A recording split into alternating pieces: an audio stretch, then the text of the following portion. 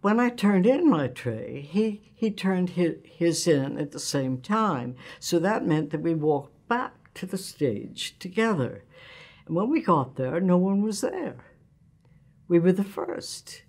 And we sat down on the ramp, which leads from the great open door of the stage to the street.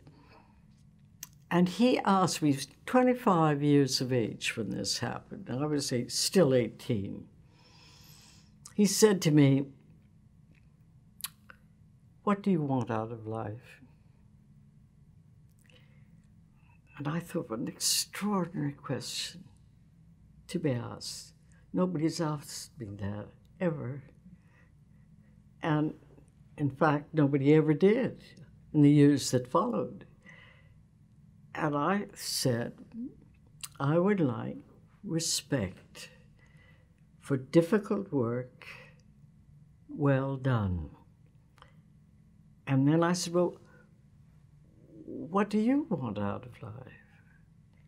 And he said, I want success.